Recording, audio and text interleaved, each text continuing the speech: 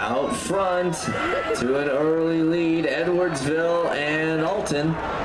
Also moving up in lane number 3, Granite City.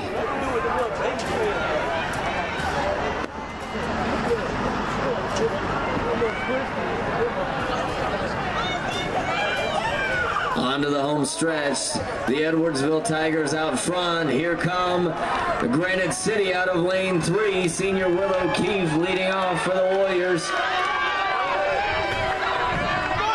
Into the first exchange, it's Edwardsville followed closely behind by Granite City.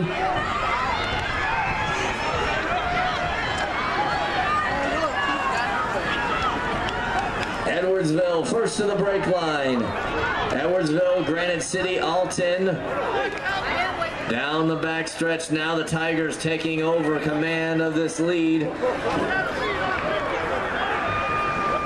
Edwardsville, Granite City, Alton making a surge, trying to move into that second position. Onto the home stretch. Here come the Tigers.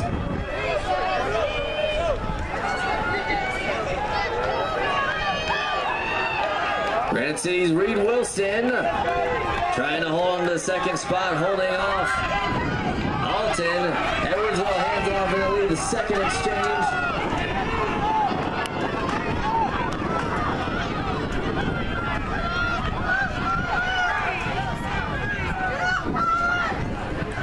Edwardsville in the lead down the backstretch now. Alton has moved into second. Granite City just behind in third. Triad, Highland, and Collinsville rounding out the field. 200 meters to the anchor leg. Edwardsville trying to hold off Alton. Here's a big move from the Redbirds, trying to close the gap coming into the final leg. Remember, Alton running very well earlier, winning the 4x8. Can they double in the 4x4? Edwardsville followed by Alton into the anchor leg. Edwardsville, Alton, Granite City, Triad, Highland, and Collinsville. Down the back stretch, Edwardsville leads. Here come the Alton Redbirds. Closing the gap, 200 meters to go.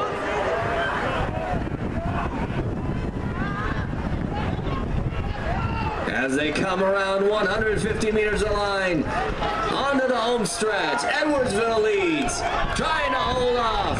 Here comes Alton. Edwardsville answering. Big surge, here come the Redbirds of Alton.